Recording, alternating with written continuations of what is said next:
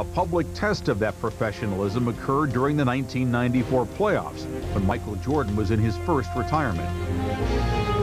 Tied with the Knicks at 102 in Game 3 of the Eastern Conference semifinals, Jackson called for a timeout with 1.8 seconds left in the game. Everybody out there expects Scottie Pippen to take this shot because he's the guy that's gotten us this far. So let's use Scottie as a decoy and get it to Tony Kukoc.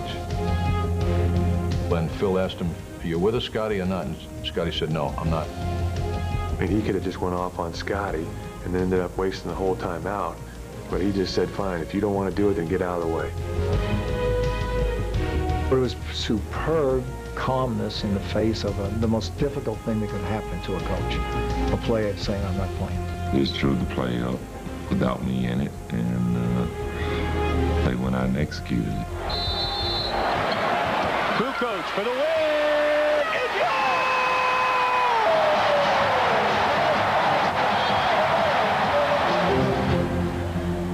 It's Scottie Pippen was not involved in that play.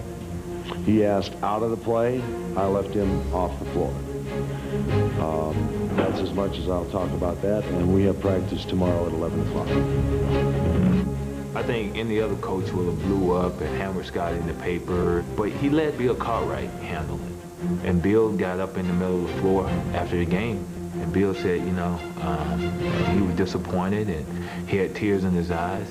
I've always had respect for Phil. He will be cool, calm, and collected, but, you know, in the end, he will get the last word, and it's going to be his way or no way.